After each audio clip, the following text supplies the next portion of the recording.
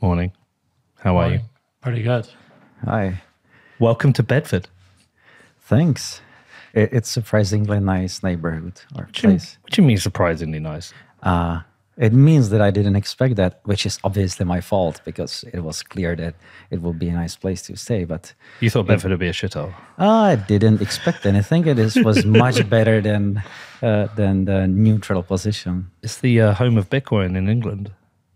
Congratulations. The Ozonte of England. Okay, so listen, let's clear something up. British cuisine. Oh, we had a wonderful roast. I knew you were going Good to ask answer. about it.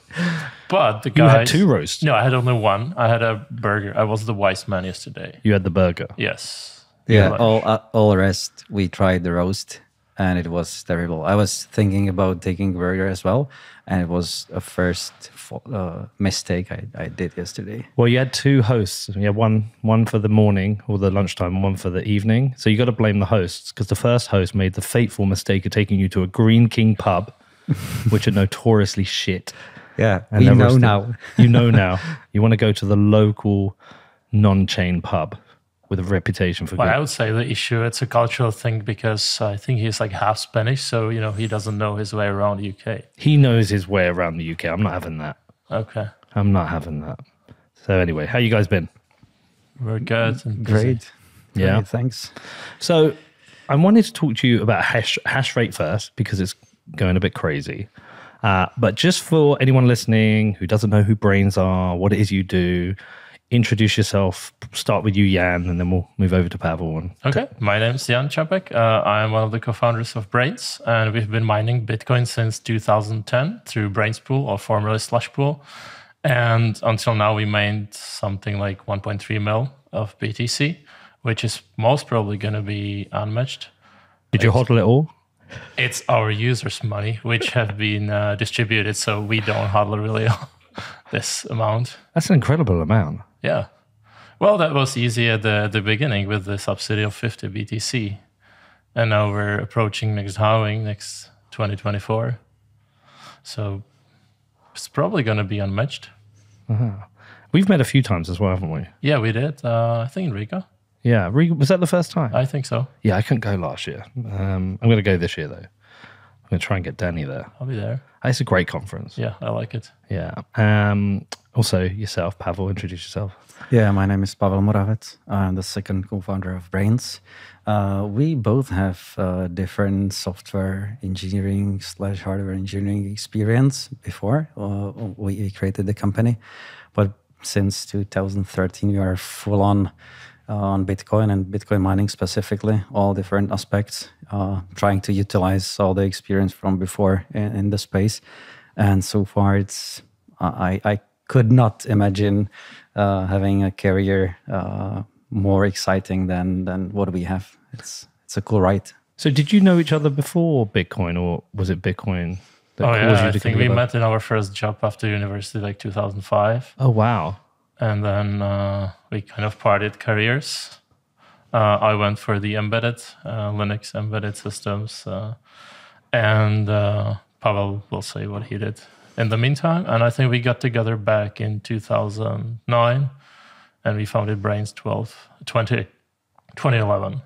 But by that time, we were actually writing firmware for gensets. Already. Oh, yeah. Psychos. So that actually came to fruition. Is that a word in English? Yeah, fruition. Fruition, yeah.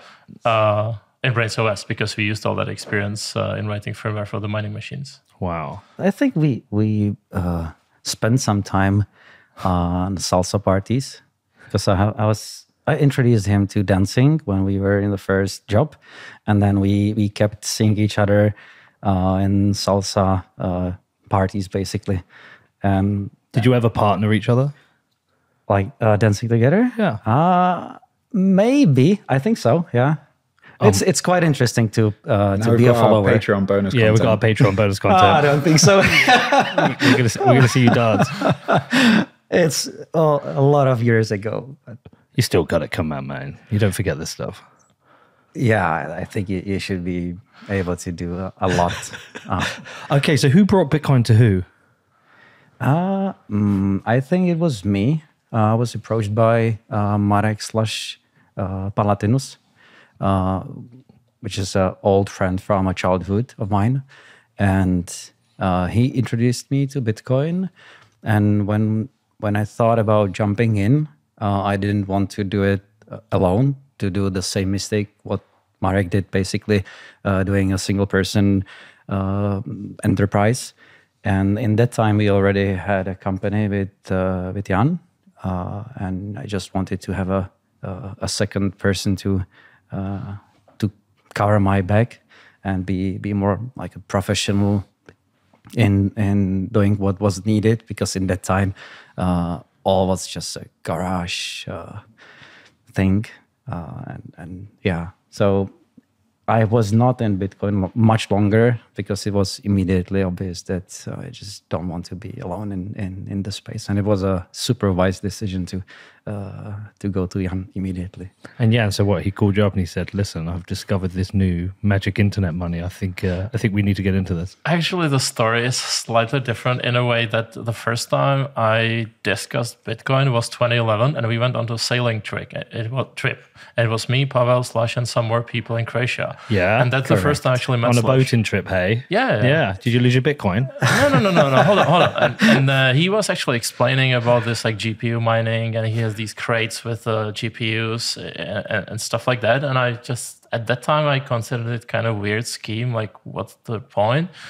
And he explained the pool and everything. And it took like 2 years until we got the pool into the company. And at that time, I actually was sure that we're actually late to the party. And now, 10 years later, here we are. So, like, from that perspective, it doesn't look being late to the party. But at 2013, when I realized the impact of what we're dealing with, that was just like, well, this is too late. Like, everything is lost on business level, but you can actually still build business on that. So, yeah. It's a learning experience for everybody. You can feel imagine being too late, but it's just a feeling. And with every cycle, you see like new people coming in, and they would think, "Well, I'm late. Oh, I don't know. It's good that you're here at least at this time." Yeah. Well, like I've had it a few times in the last couple of weeks because the Bitcoin price is recovering, and you get those DMs or texts. So it's like, "Oh, am I too late for Bitcoin?" It's like, I always say, like, if you're too late, if I thought you were too late, I would have sold all my Bitcoin. Yeah. So we got a few of them. Did you? Yeah, I did. Sold all my Bitcoin. No, I wish I had it for 69,000. But anyway, that's for another day. Okay, so, and because I wasn't around in 2011. Well, I was around. I just wasn't in Bitcoin. I was being a moron somewhere. There was a requirement for pools back then. But were there ASICs then, or was it still GPUs? No ASICs in that time. I think there were first thoughts about GPU, okay. But ASICs, if I remember correctly, it's a long years. So it's still like CPU? Partially. And then 2012, 2013, if I'm not mistaken, ASICs took over, basically. And you were the first pool? It is said so, yeah. It is very difficult to say exactly because you cannot go around and dig all the projects people made in 2010. But by all reasonable standards, yes. Claim it, own it. You want to be precise in saying such a statement. Maybe we can say we were the first pool also with the Stratum V1 protocol. Because before that, before the pooled mining, when the pooled mining started, the protocol being used was something in line with how Bitcoin Core, how Bitcoin Node communicates with the miners. That doesn't scale. And this needed some thought. And that thought is called the Stratum V1. We had to give it this attribute V1 later on because of the V2. Surprisingly, but at that time it was just called Stratum protocol. You were so confident that you only needed one version to begin with. It was working 10 years. I think it's an awesome achievement. It still works. All the Bitcoins, basically all the Bitcoins in the world ever would be generated by V1 protocol. Like the rest of the coins which are not yet mined, it's a fraction. So most of the coins were like mined through Stratum V1. So I think it's decent. Yeah, that's pretty cool, man. So you should probably explain what Stratum V1 is, because there's going to be people listening that can be like, what the fuck are these guys on about? In simple terms, Yes. it's just a protocol, a set of rules, how miners, like physical devices, are communicating with a pool who distributes the work and basically organizes the mining. And the communication involves some obvious details about what block is being mined and so on and so on. But the scale of mining globally is super large. It's a lot of different devices. And for mining to be efficient, so there is a lot of communication needed. So the protocol is designed for allowing all this communication to happen in reasonably efficient way. And so are other mining pools using Stratum V1? Everyone. Everyone's using it. Yeah. And you're cool with that? Of course. Do you get a benefit from that? The main benefit of everybody using the same protocol is basically you as a miner, like entity, trying to mine, you're not locked for using one single pool. You can switch. Jump pools easy. Yeah, the interoperability is key because it allows you to make a decision about who is your pool provider. And this feature is quite important. Otherwise, you would be forced to, like, by the protocol, or some incompatibility would be forced for using something specific, and it's not in anybody's interest. Interest. It balances the security in a way that you can switch over the miners between the pools. And there have been cases like this back in 2013, 14, 15, when some pools started growing too much and then the miners intentionally decided to switch over. Because there are incentives, like you want to prevent a certain pool to reach 51%. Yeah. Has anyone tried to build a pool not using Stratum V1 and then realize it's not possible? I'm not aware of anybody. It doesn't make sense. Doesn't make sense. It's pretty simple to implement Stratum V1, and the devices are able to communicate by this protocol. So what you would have to face is you can implement any protocol you like on the server side, but then all the machines you would like to get to your pool would have to get a software update for talking to you, which you have no reason to do so. Otherwise, it's expense for nothing.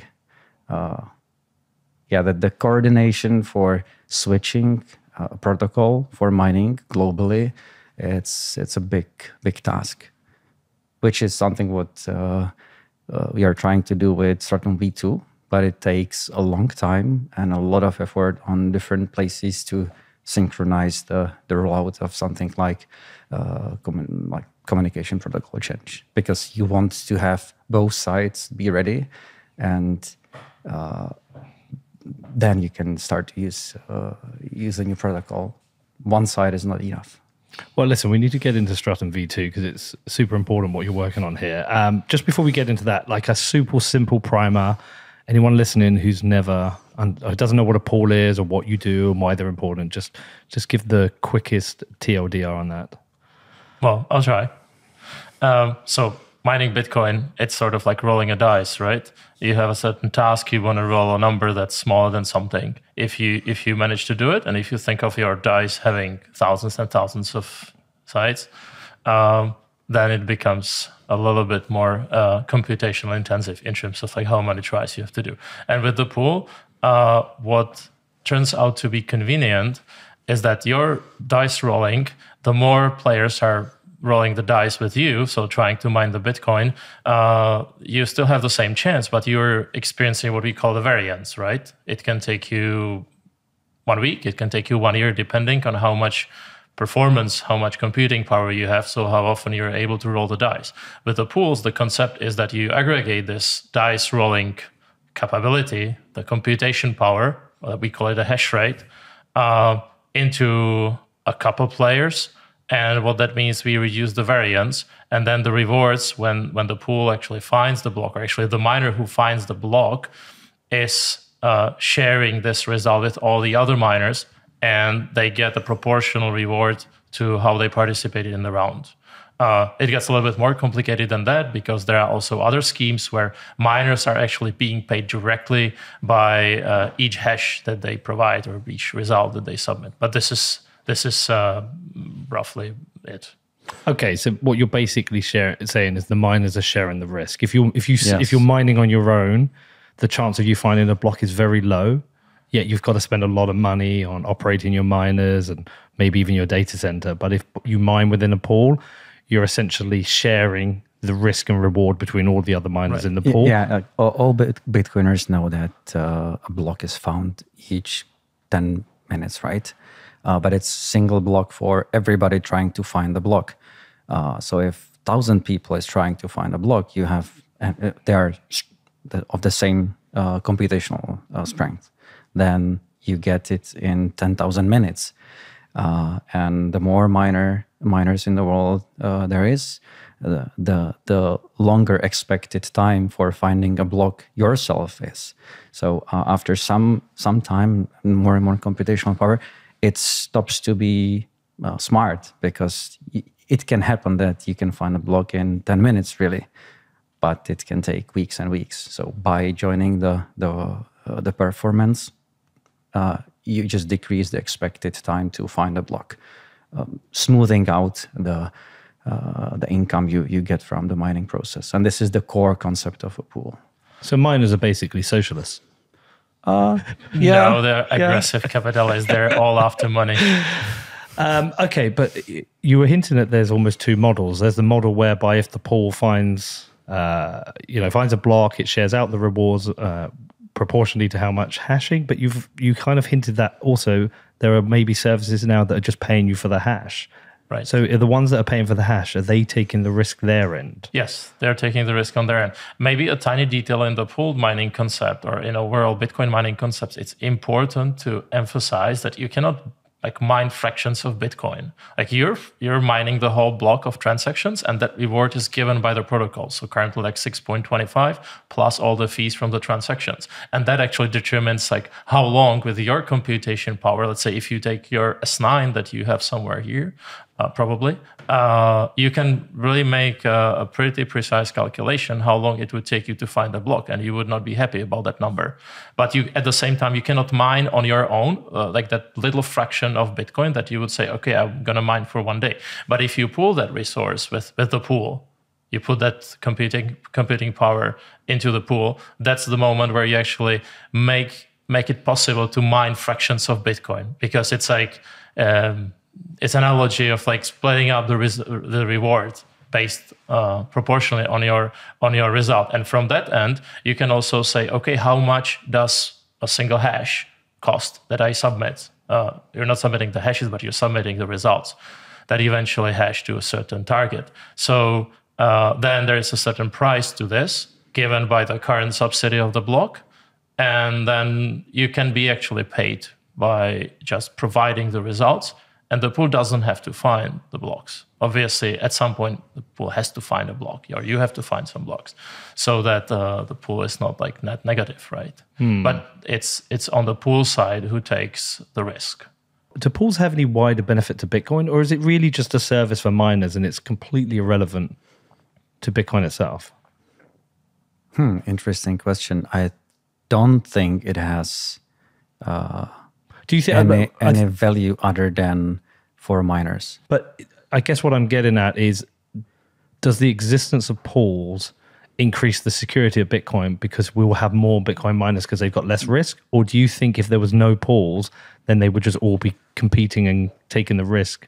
If miners are forced to not use pools, I think it would be net negative. Yeah. But at the same time, pools are not bringing any security. No, I don't mean, I don't think directly, but indirectly, they lead to more security. Because otherwise, most of the miners would be unable to operate the mining farms longer term, because the chance of, it would be just a casino.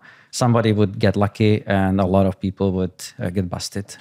especially in the early days when the difficulty was rising up very crazy. Basically, like after 2013, there was the ASIC era, right? After CPUs, GPUs, FPGAs, then there was the ASICs. And the ASICs were not using the cutting edge chip technology. So the chips produced for hashing were being obsolete within like a couple of months.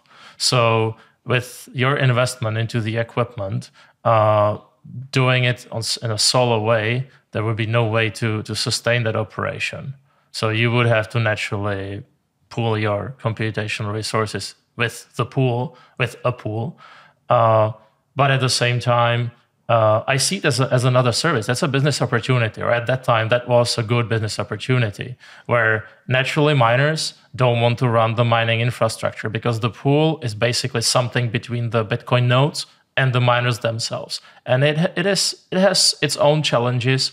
It's basically a high availability system. Otherwise, you could lose money, right? Because we're talking about like now significant amount of money that is in each block as a subsidy, and you want to make sure that your software is correct.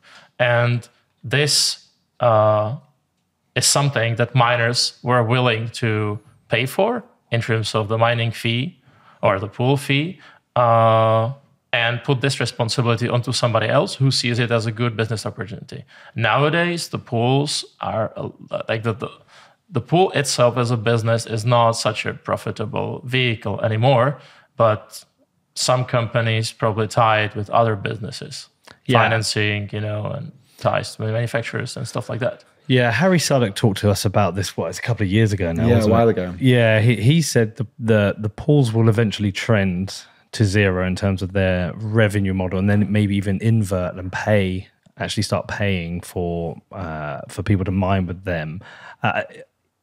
What is it is it anything that pools can offer on their own that make them more competitive than other pools, or is there no distinguishable features? It's really commoditized. Yeah. Like the main service is really indistinguishable from each other. There is not a differentiating factor between pools.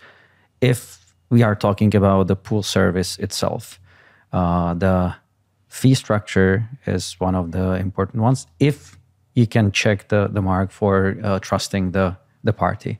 Like it was not always the case that you could trust the pool you were using, but if you can make this thing like so, then it's pretty much the same service everywhere. Did any pools rug?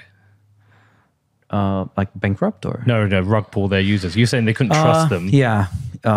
There are different options how you can steal money as a pool in different schemes. Right. But sometimes it's very difficult, obviously, to prove it. You have only some statistical evidence, typically. There are ways, and historically it was the case. I am not aware of anybody doing it nowadays anymore. What were they doing? Like obfuscating some of the blocks they mined, just keeping the whole reward? Yeah, you can play with the luck. You can, for example, report more hash rate under management than you actually have. Okay. You can not include all the money which you should include into the price. You can not count all the shares properly. So you say, for example, I pay you X amount satoshis for X amount of volume of hash rate, but then counting the hash rate you provide to me, it's difficult to check it from the miner's perspective. You have to have the infrastructure for counting all the volume you provided. So it's pretty simple for the pool to skim just 0.5% of something and claim that, for example, I have 0% fee. But if I don't count all the hash rate you're giving to me, then I'm not paying you for everything, basically making the fee however big I want. Yeah, but that should be pretty hard to hide really now, because it's pretty transparent on what you should be earning. Yeah. If you have the infrastructure for doing all the accounting yourself as a miner, then you would find out this on a particular pool. But it's not always the case that you have the infrastructure, and it was not the case throughout all the years. Right. Because you just don't expect that there can be issue like this on a pool. You don't expect there to be scammers? Until somebody say you that, hey, please like double check this because it can be a trouble. You never know. And if you look at miners, not everybody is like highly professional miner with I don't know, specialists in software writing these checking tools. It is not a common thing. Like lately, obviously, the more industrialized the mining space get, I guess this is not happening anymore because the miners are like big public companies, and it would be difficult to break this trust. But yeah. Yeah, it also then sounds to me like if the mining rewards eventually, like the commission that the pool takes is trending to zero, those that are now paying for hashes, it feels like they're maybe slightly ahead of the curve in that they're preparing for the scenario where there isn't any kind of commission, any cut to take, and therefore they're preparing for it becoming a service they pay for. Yeah, there can be different motivations. We know that there are companies operating pool as a loss leader nowadays. It's something what you can do if you can benefit from it different ways. But from like mining perspective specifically, it doesn't make sense, obviously. But in a more general sense, yes, we obviously don't do that. Yeah. But so why would they do it as a loss leader? What's the benefit? Do you have some additional businesses or products that you want to associate with the customers that you have on the pool side? So you onboard the customers to the pool, but at the same time, they could be tied to different hardware deals. So the miners, want to update their hardware. They want to build new farm. So they get this pretty good deal or financing or whatever to make this happen. But the condition is that they stay on the pool. So you have alternative revenue stream. That's how we see it. Has any of the ASIC miners launched their own pools then because of that? Not necessarily because of that, but historically, yes. For example, Bitmain is running pool AGs already. And we did see some strings attached to the hardware historically. Yeah. Again, the landscape is changing every few years. It is different, especially as larger and larger companies are dominating the space. Naturally, the landscape shifts to more standard business relationships, let's say. But yeah, we know about a lot of miners historically who could not switch the pool because of some agreements with hardware manufacturers. Yeah, I mean, it just sounds like hyper-efficient free market, which trends everything towards zero when something is commoditized, which is, I think, something Jeff Booth would be a huge fan of. Okay. It's the case. It takes years and years. Yeah. But yeah, there's not a lot of ways how to prevent this. Yeah. Okay, so let's talk about Stratum V2. I've heard about this for years. I feel like I first talked to Matt Corallo about it about 3 or 4 years ago. Does that sound about right? Correct, yeah. Yeah, about 3 or 4 years ago. And we were having a conversation about pools and trying to make them become a little bit more decentralized. So I'm gonna walk us through a few steps again, just to help people who are listening. So people often talk about one of the biggest risks with Bitcoin is a 51% attack. Now, a lot of people don't know what that is, but can you just explain what a 51% attack is? How real a 51% attack? How real is the risk? And then I've got some more follow-up questions. Well, the attack is about somebody aggregating enough hash rate, and statistically, if he is this one person above the half, he is able to perform different kinds of attacks like double spends and stuff like that. But aggregating this amount of hash rate in a single place, there's a strong incentive from the miners to disconnect from such pool in case. Forget pool aside. It's just a 51% attack on its own. So this is what the attack is about. Like statistically, if you own more than half of the hash rate, and it's just enough by one person, you're able to do bad things on the blockchain. You can force your will to everybody because Make your own truth, basically. New blocks are it's a competition. Once you have more than 50% of hash rate, you're in long term, you're winning. You're making the blocks as you like it. And you can make a different chain of blocks obsolete by building a different branch and making it longer than the previous branch, so that you can even invalidate blocks which were already mined. And it could cause a lot of troubles to a lot of businesses or users of Bitcoin.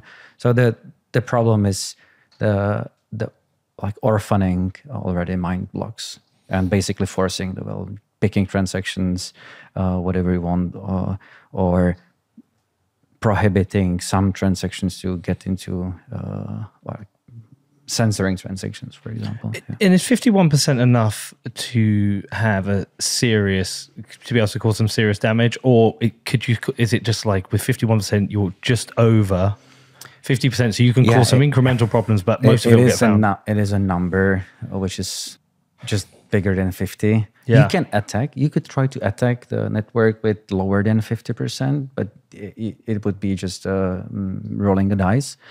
For really making sure that you can attack, you would need much more than 51, because otherwise it would be just a random chance if you succeed or not. And it would be super costly for you to implement the attack, because if you eventually don't win, you have lost 50% of computational power for nothing.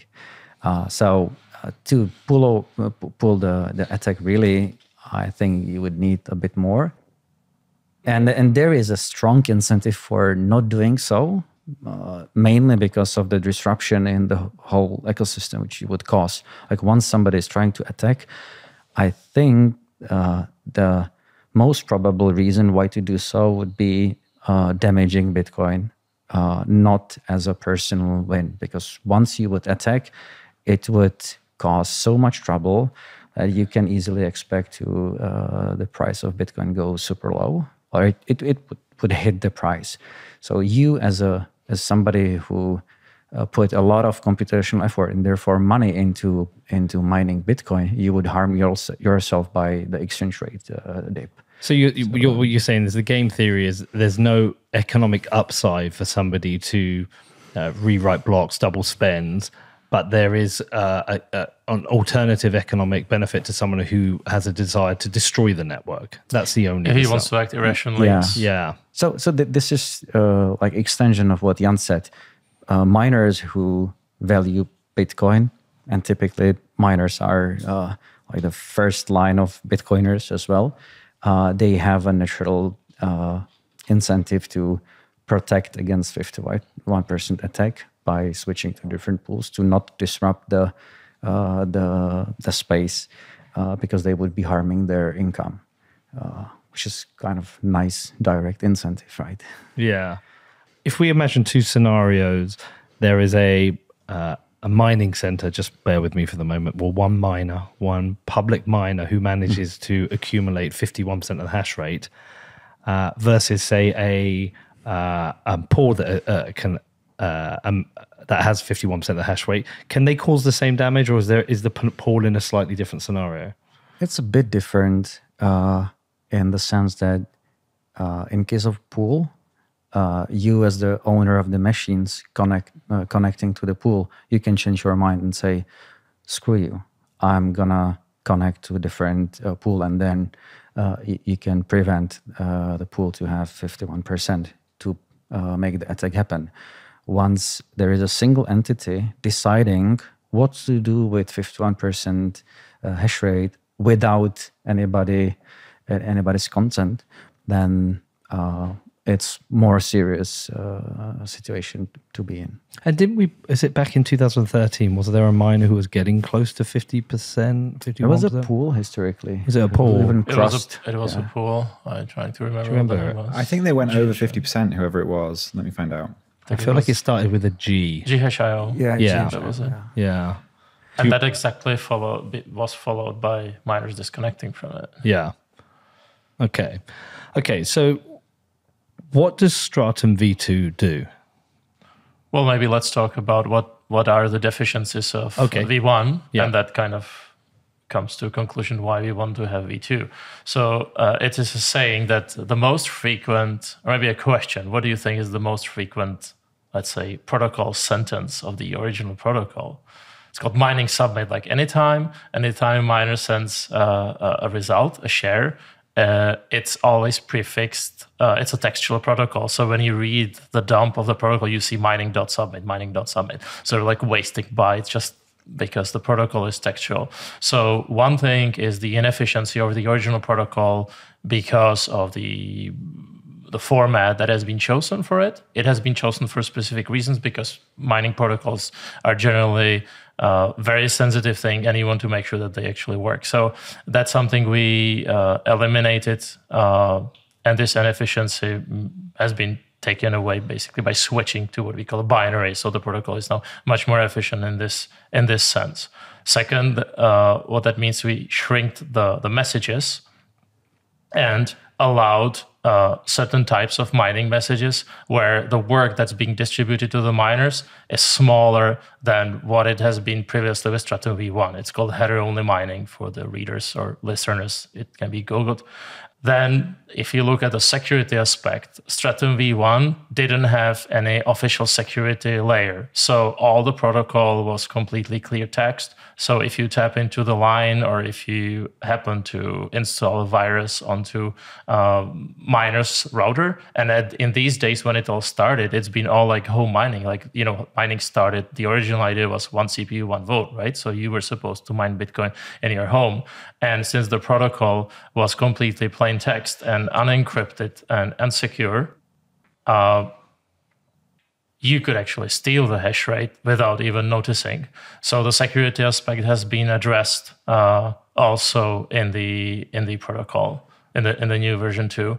Then we can talk about some other inefficiencies. One of them that is being quite often addressed is this case with the empty blocks. To explain this, mining machine is something like a racing engine. You have to run it at full speed all the time and basically give it work all the time. What happens when there's a block found in the Bitcoin network? It takes seconds and seconds to actually generate a new template for the block. So it's convenient for the pools to distribute an empty block or empty block template to the miners, which is available like immediately. And in the meantime, the pool can work on the new template and immediately distribute a full block. We tried thinking. Hold on. Let's slow down on this one. Okay. What you're saying is that it's more by distributing an empty block, they've got a higher chance of them finding another block afterwards. Yes. Right. But it's not the case that after they found one block, it's then efficient to do another empty block afterwards, consecutive empty blocks. It is. Oh, it is. It works. The problem is full block contains a lot of transactions. The transactions needs to be validated that to build a proper block with all the rules matching. Once a new block is found, the first thing, it needs to be validated, accepted by the network, and so on and so on. The hash of the block, which is needed for a construction of the new block. It's called prev hash, previous hash. You can immediately have all the information for the new block if you don't include any transactions. If you want to put 2 megabytes of transactions into a new block, you need to pick which transactions in which order would be constructing a valid block. It takes some time. It's how much time? Is it still seconds? It's like really seconds. It's not like immediate. And then you have to distribute this information to miners. So what is typically done is once you detect a new block, the prev hash, you immediately send the empty block template because the miners can work 1-2 seconds prior to get information about the full block. So what the pool does is it tries to immediately build a template for a full block with all the transactions, all the validations done, and send the work after. But there is a non-zero chance that somebody would, in the first or second find a block. And that's why we can find an empty blocks in the network. So it's essentially two miners finding the same block at almost the same time. If you mine it empty and they're building the template, you're going to get that block out quicker. Yeah, because it's a huge statistical game. There is just a non-zero chance that even the first hash you're trying to make would generate a block. So spending 2 seconds more on a new job, it's just beneficial. If you it's 30 seconds, 300 seconds in between blocks, right? So how many empty blocks are there a day, or what percentage are empty? Not a lot, but it should match roughly 1 in 300. 1 in 300. Because typically, if you have 1 second delay in distributing the work, and the first second you would be mining empty blocks, and from the second you would mine full block, then the expected number of empty blocks would be 1 in 300. Oh, okay. I'm trying to understand. So are they building the template? Is everyone building the template before they've actually found the block? Or is it the second they find the block and then they build the template? On top of the new block, because you need But maybe to complement this, in the V2, it's actually in the proposal, what we were thinking, it's possible to actually construct a template, even though we're currently mining on top of a different block. But this template would contain some, let's say, less expensive transactions that are in the second part of mempool. That's the general idea. And you can distribute this template up front to the miners. And when a new block is found, you can actually quickly validate if this template still makes sense. And you either tell them, oh, here's an empty block, please start mining on it, or empty block template, or please use the template that I've given you previously with the less expensive transaction, because it's better than empty, right? So the idea, what Stratum V2 brings is it allows you to speculate how the new block found anywhere in the network would look like. And you can speculate about what the next one, what transactions would be in the next one, what you can include there. And because there is an incentive for putting pricier transactions into the block, you can discard the most efficient, the best transactions, and expect that they will be found in the next block.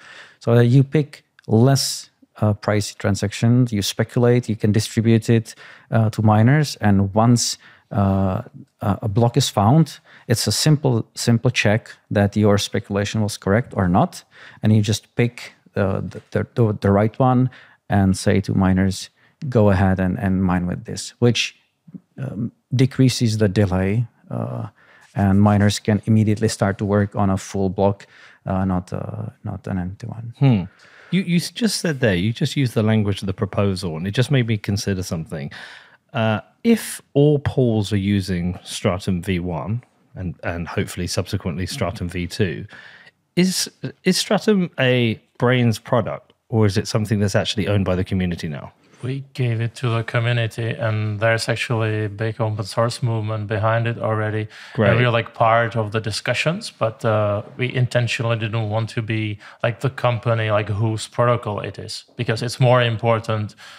And again, we can go back to the incentive game, right? It's in our best interest as the participants in this Bitcoin computer game, let's call it like that, for this to be successful. So in our best intentions, it is to have a protocol that we think is secure, but definitely not controlled by one company. You don't really want to be in a situation where you're dictating what Stratum V2 should be, maybe suggesting, and everyone works together on it. You cannot force people to use it then. It's not a product. Yeah. It's a honest attempt to improve very key aspect of Bitcoin. Yeah, love and it. One of the most frequently spelled out feature of V2, which is at the same time the most complex ones. Like the protocol is complex. It's gonna take some time before enough people would implement it, because all these features, it's super simple to do it like directly, but it has some consequences on the quality of mining process. So once you start to eliminate these small inefficiencies, you pay for it by an increased complexity of the protocol. So it will take some time. But the most interesting feature, but at the same time the most complex one to implement, is something what is called job negotiation, or it basically reverts who is deciding what transactions are being put into a block. So far, it is pool's responsibility to construct the block so that the power of censoring transactions or picking transactions, it's centralized in pool's hands. And this feature is not really a nice one because of pools being quite centralized entities, right? So what is the end goal for V2 is allowing miners to build the block themselves, but at the same time use the money aspect of pool mining.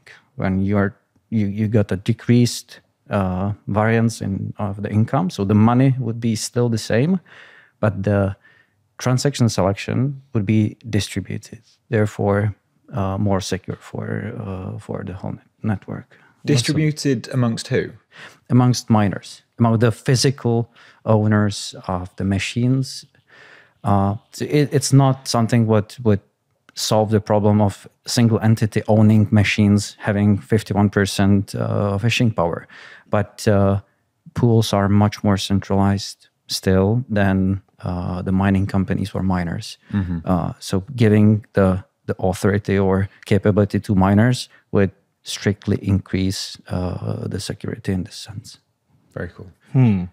And so were you working through a list of things there for Stratum V2 before? That was pretty much it. That was pretty it. So the security, but maybe to demonstrate how the current state of things is, it's been like publicly said, like Stratum V2 is a concept, but that's not actually a concern. As a concept. Concept, yeah. But is not in operation. But the fact is that we have prototyped the protocol and drafted it probably like 3 years ago. Okay. And we actually used it for our product, for the Braiins OS firmware, to prove that we can exchange or switch to a completely different mining protocol stack.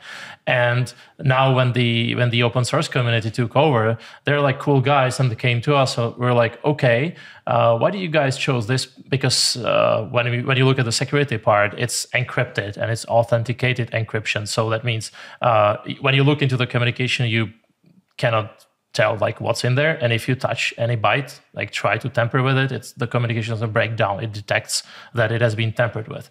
But these guys came to us and we're like, okay, this concept using the noise protocol, for those who use, for example, Signal or WhatsApp, the noise is a standard for secure communication, kind of like TLS on the web.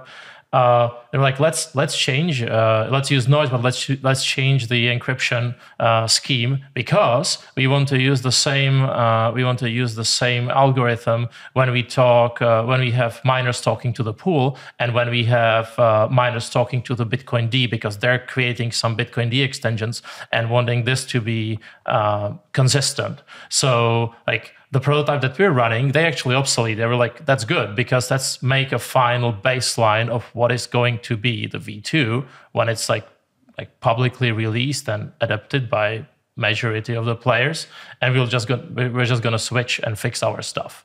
So this is to demonstrate that it's a real thing. It's happening. It's been used on like hundreds, thousands of devices on our end in terms of the firmware as a proven technology. And now the community is building open source code base that should be the baseline for everybody to adopt eventually. So what is the timeline for people to be able to upgrade to V2? Can they do it now? On the firmware side, then I can say, okay, you have to use our firmware, then they're on V2 already. We were in discussions with some of the manufacturers. They like it, but they're still like waiting what's going to happen. I cannot probably speak for the timelines, because like technically the code base is ready. I think it probably waits a little bit on like the final code saying like this is the final spec. But when anybody goes to stratumprotocol.org and reads up like on the state of things, you get a pretty full picture of what's happening there. So when you say on the firmware, sorry, just to back up a step so people understand, is this the firmware that sits within the ASICs? In the miners. In the miners, okay. And does each manufacturer have their own firmware? That is the case. So each manufacturer therefore currently uses Stratum V1. That's correct. Yes, that's the case. Like it's slightly more nuanced than this. You can start to use Stratum V2 for a connection to a pool, even with devices running V1, because what you can run in your operation as a miner is a translation proxy from Stratum V1 talking to devices and Stratum V2 talking to a pool. So it is possible, and it is a probable path forward, because like expecting that all the machines in the world would upgrade firmware, and it's just infeasible. So there is a hope that newer versions of new machines coming to market would natively support V2. But even if it's not the case, still by using a proxy in your operation, you could, as a miner, like the entity, start to use benefits of Stratum V2 for talking to pools. But it's kind of a chicken and egg problem. Like you have to have an endpoint to connect to the new protocol. So pools need to support it, but pushing pools to support it if there are no clients having it because they cannot connect to somebody with V2 easily, it's kind of a chicken and egg problem. So it takes some coordination. But it's ideally, difficult to say. we want Stratum V2 to be the default for everyone, like Stratum V1 is, right? There's no benefit to staying on V1. Yeah, I think the turning point will be when the open source version is good enough for somebody running it in production and somebody implementing the job negotiation on top of that, which will make an interesting difference, at least from marketing perspective. Even if you don't believe it's a good idea, I think it's a good idea to just be the first who do it. And then it will force other competitors in the space to follow. How long it will take, it's difficult to predict. Is there anybody who's vocally or actively any Stratum V2? No, not really. And is there any? There are people saying it's not needed, or it's just forever a theory, not happening anything, and so on and so on. But I didn't hear any like direct complaint against the protocol itself. It's just. And what about the pools? Is there any incentive for them not to adopt it in that they are? As far as I know, I think there's already a couple pools that do implement it, even though the spec is not stable yet. So it's good that they want to be ahead of this, because the tiny things that are going to eventually change in the protocol are small fixes that they would have to do, but they would be ready for this. So I know about at least 2 pools. And just to go back over the points you've already made, just so I'm 100% clear, what is the part of Stratum V2 which makes the mining more decentralized and de-risks the pool being able to 51% attack? Job negotiation. Just job negotiation. Yeah. That's all the rest is increasing efficiency on different levels, and like the security of preventing stealing hash rate. The encryption is great as well, but the most interesting feature is the fact that miners could influence the content of a new block and not letting pool to decide about this. That's the feature. Do you think there'll be a Stratum V3? Why not? Hopefully not. Or at least I'm not going to.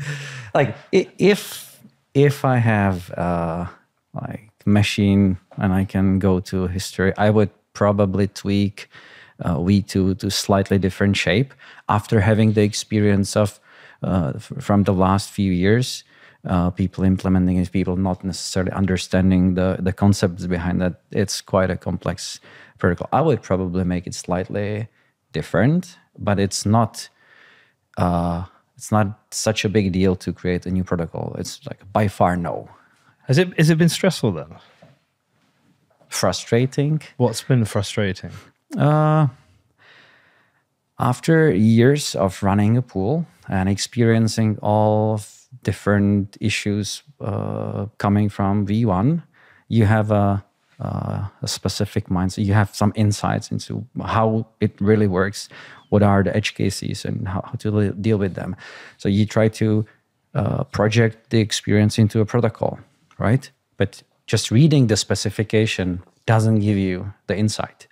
So people were not always catching the reasonings behind some design decisions on the protocol, which you can blame yourself for not explaining everything in the specification so that everybody understands.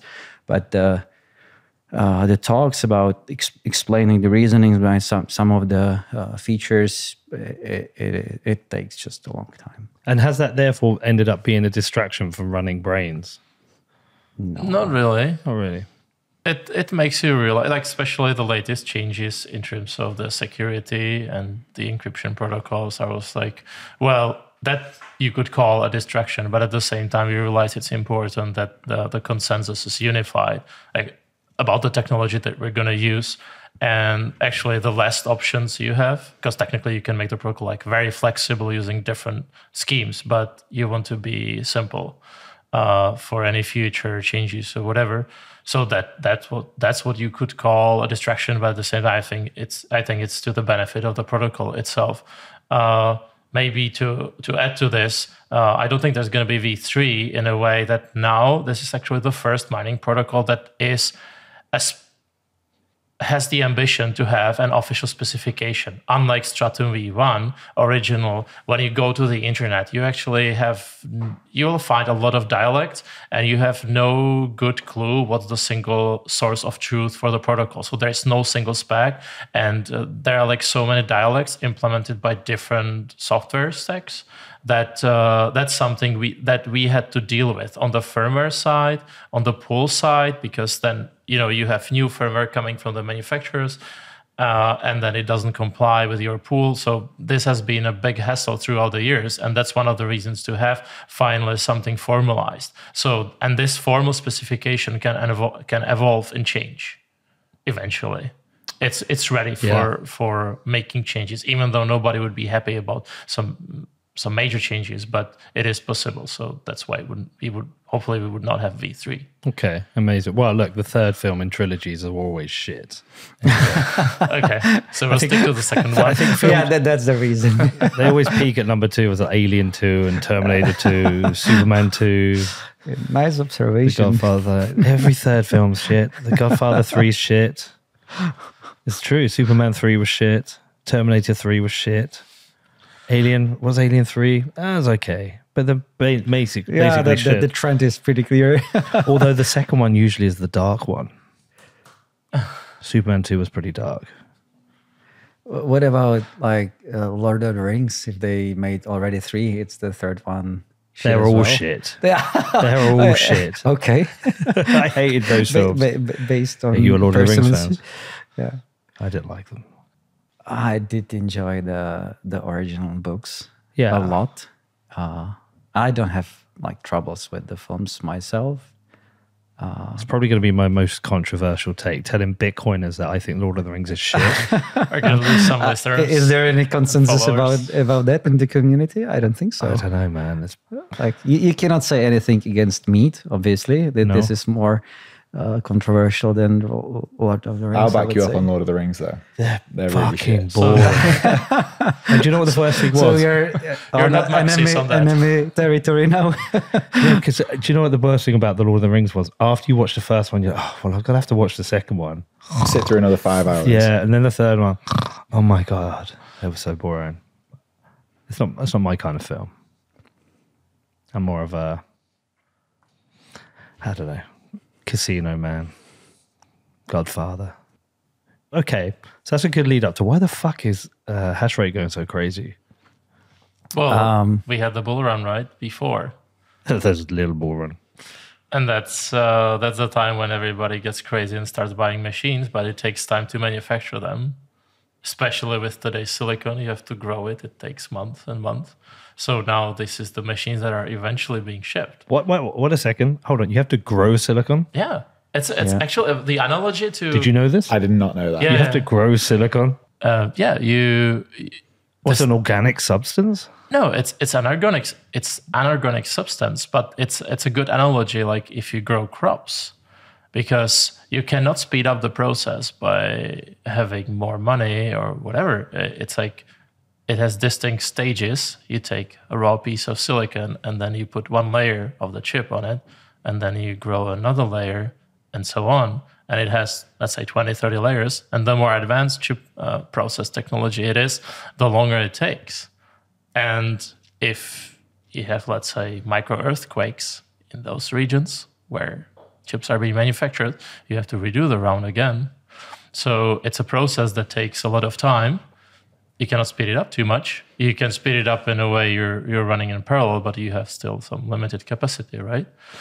So it's an interesting thing and almost a point where you could commoditize the chips, because you can place your futures for growing your silicon for the Bitcoin mining machines. Okay, I'm going to be honest. I don't know shit about chips. Like, what do you mean you grow this? Like, how does a chip work? It's just a procedure of layering the layers of a silicon on different layers of the chip, and it is so optimized to be so small and efficient that you cannot speed up the single steps. There is like thousands of manufacturing steps going into every single chip. Like, obviously you do it wafer by wafer, where there's thousands of chips, but the wafer to be like from the raw wafer to chips, it takes months, because of like all the steps take a lot of time. Are chips designed and built specifically for the device, or are chips generic and the device itself is built around it? The process is generic, but the chips for Bitcoin mining are specifically designed for Bitcoin mining. It uses the latest and greatest silicon technology what you can get, basically. So these miners keep making the same mistake. There's a bull run, they raise loads of capital, they suddenly put in a massive order, and then by the time the order's ready, we're in a bear market. Whereas if they raise all that money and said, let's just wait 12 months, they wait 12 months, and then they could just buy all the ASICs that all the broke miners have got on the chip. But you would have to invent like some machine telling you what's going to happen in the next 6-12 months, which typically you don't have. You do. It's called the internet, and you look at the history of Bitcoin, and every 4 years it does the same thing. Yeah, but then from this perspective, they are making the same mistake again and again. But it's quite natural, right? If there is a bull market, everything this time is different. It's cheap to get money. For mining. So what do you typically want? To get as much orders as possible, because then you can put a press release. Hey, guys, owning our stocks or wanting to own our stocks, we are big boys. We will have that amount of hash rate in the future, which is obviously good. But then it's not single order. It takes time to build it. So the more money you pour into it, typically it takes longer to deliver.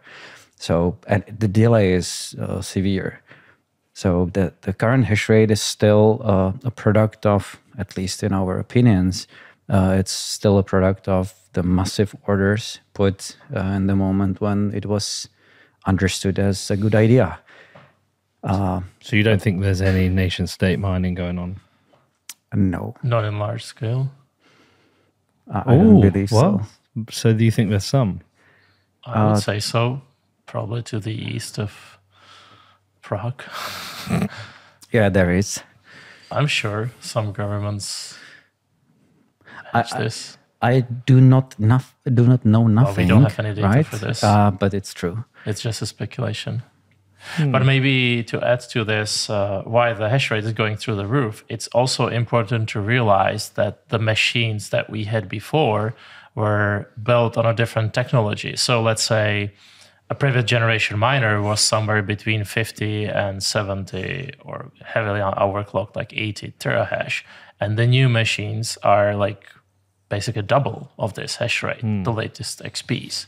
So it's not just the amount of machines in terms of number of pieces, but also the hash rate of each machine is like 1.5 to 2-fold bigger than what it was before. Yeah, and one more So that aspect amplifies is, it. like, the efficiency goes up, meaning the same energy you consume for mining generates much more hash rate nowadays if you follow the technological curve of like newer machines.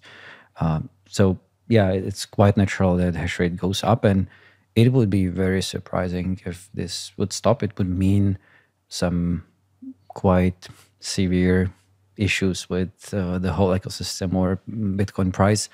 If a listener looks at the historical charts, it is basically ever growing curve, with exceptions like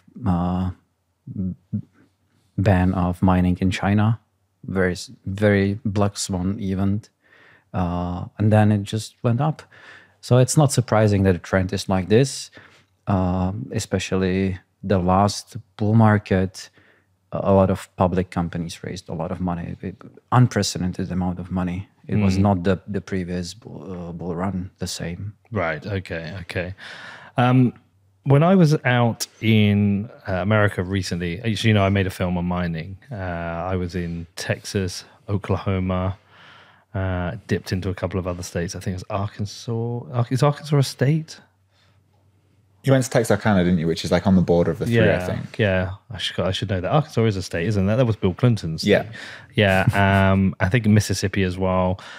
And I got really close to mining, the closest I've ever been before. Rather than just like the exposure through the pod and doing some mining myself, I actually went to facilities and saw different facilities, saw home miners. What was the experience?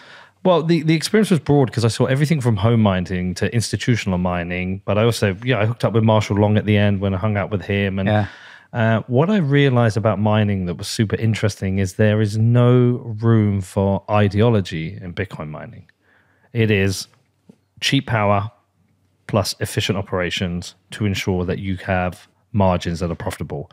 I met a lot of people on there who actually don't care about Bitcoin, don't even own Bitcoin, who work for mining companies. But again, my experience was it was the area of Bitcoin I found that has the least time or room for ideology. Interesting. Yeah, which I thought was super interesting. The competition is very tough. Yes. It's very tough. And the whole incentive structure drives everybody to be really as efficient as possible. Otherwise, you lose the money you invested in. So to survive, you're naturally forced to be as efficient as possible. I don't think there is no space for ideology, but surely it is like efficiency-driven, execution-driven, in most of the cases, Yeah, that's not to say there was no ideology. That's not to say I didn't meet Bitcoiners who have a Bitcoin ideology, but it was more focused on this is what I think Bitcoin is, this is why I think it's useful, not in that you should be this human and if you don't do that, you're not a Bitcoiner kind of thing. It wasn't kind of like oppressive ideology. It was just more kind of personal. Do you remember the SegWit wars or Hashrate wars? I do, yeah. Okay, and I was very new then. But that would seem to be ideological. But when you looked at the details, in my view, it was not just about the ideology, but about specific reasons that you could lose some, let's say, advantage when mining Bitcoin. That was the ASIC boost affair at that time, where nobody knew that some of the machines already had this improvement, but there was no counterpart in the mining protocol for it. So they had to find their way around it. And I mean, Bitcoin will never confirm this or acknowledge this, I would say. But their firmware and their machines were capable of ASIC boost when only a selected groups of people were able to use it. So, and it would seem it's ideological, like, do we do SegWit? We don't do SegWit, blah, blah, blah. But it's like you want to have the advantage. to the rest of the mining world. So do you think this is why Jihan supported Bitcoin Cash, because he wanted to maintain the ASIC boost? I wouldn't go like It this would far. be a strong claim. That would be a strong claim. But when I look at it just technically, do you remember those voting bits in the headers? And it was like flipping. Do you know who I am? Yes, you're Peter, right? Yeah. But anyway, so at that time there was something like voting there. Me and Danny at the time, like, what the fuck is this in the headers? Dude, that's way out of my comfort zone. But anyways, you could technically use these voting bits for SegWit for the ASIC boost. And we have a theory that it was being used for that. So it was like flipping back and forth, and so on.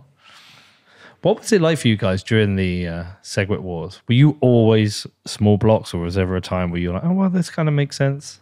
Because I was. Like, first time I was like, oh, this, I was so new. I was like, yeah, it makes sense to have bigger blocks because this will be great for businesses. But then it was like, yeah, and it makes sense for smaller blocks because of decentralization. I don't know which it is. I wanted to go with the Bitcoin core philosophy. So like, don't make like stupid changes that might look very attractive, but if you don't understand, because Bitcoin is about understanding the whole protocol, Bitcoin protocol, and that I don't speak about like how the nodes talk to each other, but everything that's encoded into the software, how the blockchain behaves.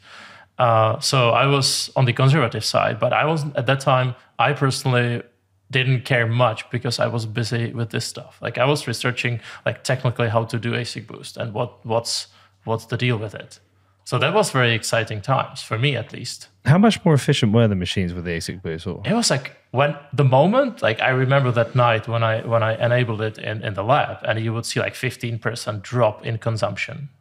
Like 15% of energy that you could use in hashing. It's not like proportional, right? Because if you, let's say I wanna use, like I wanna like overclock the machine proportionally, you would also have to tweak the voltage a bit. So you will not get like 15% of more hash. But you either instantly saving that energy or you can overclock and use that extra budget. So that's a comparative advantage that somebody for sure had and was using it, even though he or she was claiming. So is this something someone figured out to get the advantage, or do you think there's a possibility the disadvantage was programmed into it? No, I thought the way I think about it is that let's say you were to design a new mining chip, and you would know that there is this possibility to have this optimization. So you would have both features in the chip, saying like the straightforward way of mining and the ASIC boosted way of mining, and you would sell machines with the straightforward way of mining to your retail customers. And the selected customers would get the boosted machines, or you would just keep them for yourself to have this advantage. Okay, because at that time the S9s were like the top of the notch, like the best machine ever. And we don't know who was using it. It was definitely Bitmain, but we don't know who. But definitely it was Bitmain. Sure, but they will never say it loud, right? Yeah, and the efficiency difference is extreme. You can compare it to, like, imagine you're mining on a pool and it takes 15% fee. You would get the same results as was the difference enabling or not enabling this feature. So they basically made everybody like throw away 15% of revenue. Yeah, throw away. Yeah. Yeah. And so the software you've written that miners can include, is that your own kind of ASIC boost? It's our own invention. We just started the whole firmware project. Like at this time when we discovered this feature, we were like, we have to do something about it. And that somehow overlaps with the history where we were like coincidentally working on a firmware for a machine that was like ASIC boost only. And we were like, we have to do something on the mining protocol end. So Stratum V2 at that time, I think it was like 2017, 18, something like this, got an extension to actually allow like covered, what is the other one? Like the open, basically, you're saying I am doing. Yeah. You're doing the overt ASIC boost. So we made the change in the protocol to allow this, and then implemented the support in our firmware at that time for the S9s as well. And then basically everybody adopted it. And ASIC boost is like natively supported in V2. So yeah. So everyone has your software on their miner now. I wish It would be great. It would be great. It's not the case. Really? Why not though? Like, how many people are we talking about? Like, what percentage of the market do you think you've got? Single percent? What? Like digits? Single, Something like this? But there's literally no downside to them using your software. It's all upside. Yes. Is one of the issues that it can void the warranty on the ASIC? It can be trouble, but at the same time, a lot of machines, most of the machines are much older than what the warranty period is. Yeah. Because it's typically like 6 months or something. If you are a strong player, you can maybe make better conditions, but I don't think that's the main trouble. Like, it's quite a technical topic, and the decision makers are not always like understanding big enough picture to make a choice.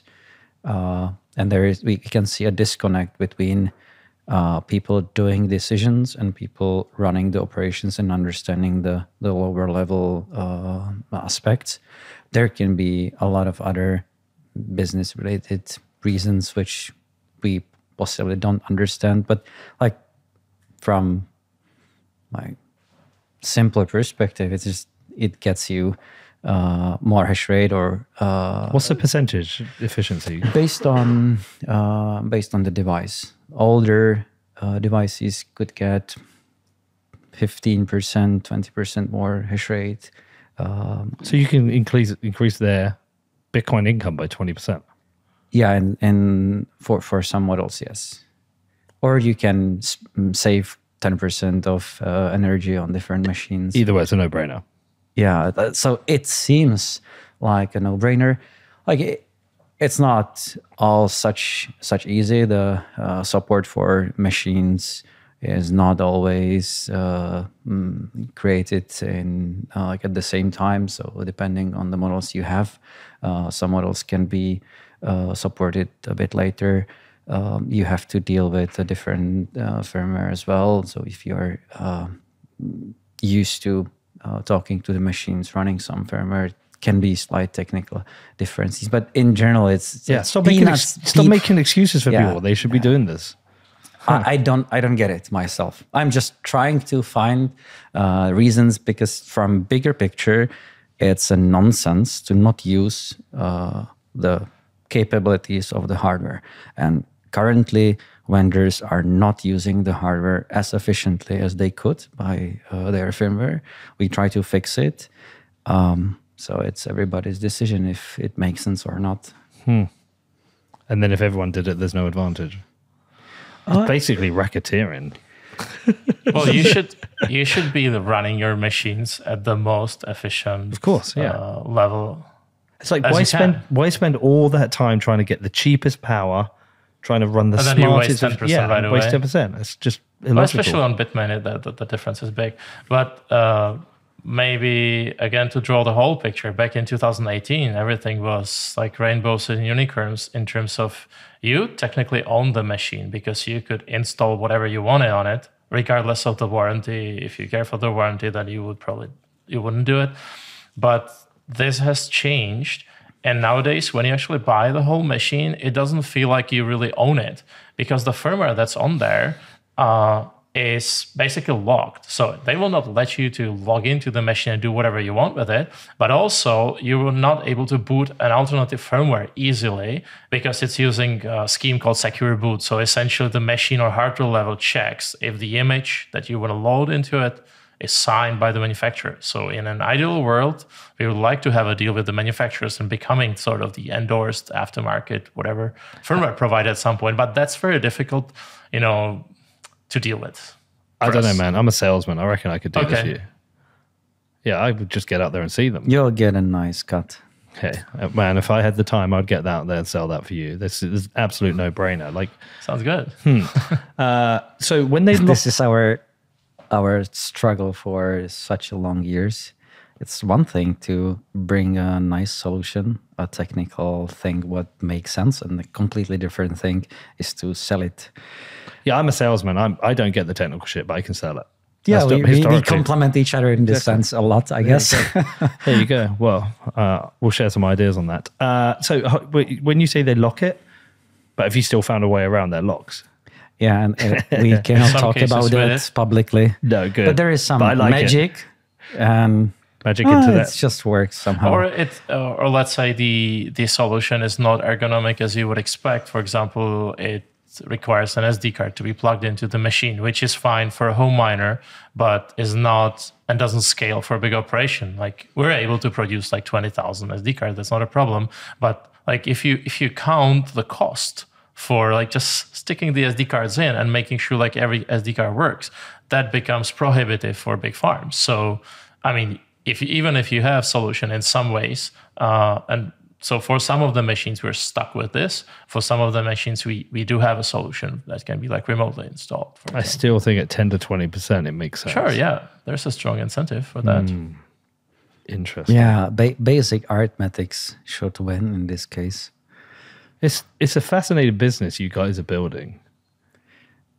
Or have built. That's true. Continue to build. Yeah, it is very nuanced. There is a lot of small details, troubles everywhere, but at the same time, you're participating in something what really makes a difference, or it makes sense.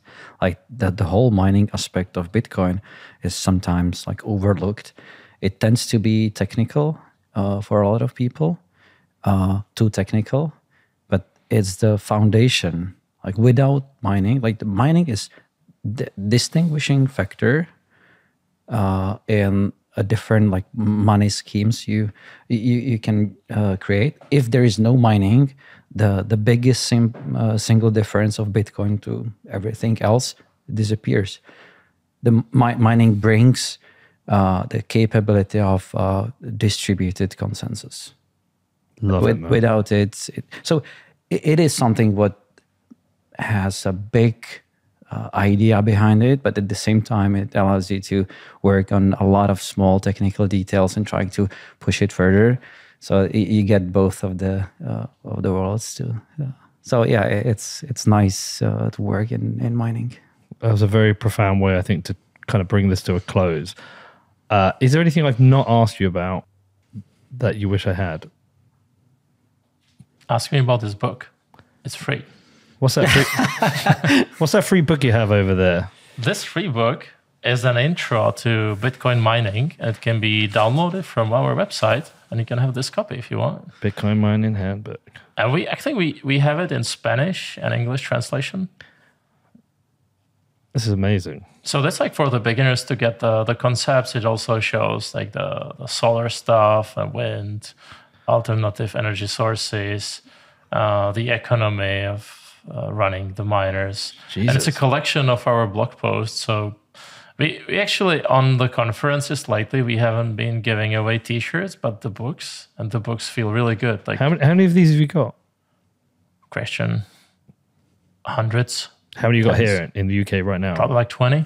Let's give them out. Put them in the goodie bags. That's a great idea, yeah. Yeah, we got a goodie bag for our event. Oh, it's a shame we haven't got 30. Well, fuck it. It's not 10 people. 10 people get unlucky. Yeah, they get unlucky. Oh, cool. Yeah, but that's cool. Yeah, we'll give them out to people at our event. Oh, yeah, that's good. I'm going to make my son read this as well. Get him into this. That's very cool. Thank you. Okay, listen, if any miners out there who aren't using their software, who should be using their software, are listening and want to get in touch, they'll speak to me. I'll sell them that shit. No, where do you want them to go? Braiins.com. Braiins.com. And I'm on Twitter. Pavel is on Twitter. Any way how to contact us. If somebody is interested, we will pick up the contact and go forward from that. It's not difficult to get us contacted. Yeah. Well, listen, congratulations. I think it's clearly not only have you built an awesome business, but you've built really important stuff for Bitcoin. And your roles in the history of the development of Bitcoin and the pools and everything you've done. It's incredible. I mean, you've created something that's had to go out and be open source to a community. I think that is incredible. I appreciate you coming in. I'm looking forward to visiting your country in June. is it 7th to 9th around then? 6th, 7th, 8th, something 6th, like 7th? that. Yeah, we're going to come to Prague, come and drink some good beer. Good beers. Yeah, come and hang out. So I'm looking forward to that. And thanks for coming all the way to the home of Bitcoin in the UK, which is Bedford. Thanks for having us. Thank you very much.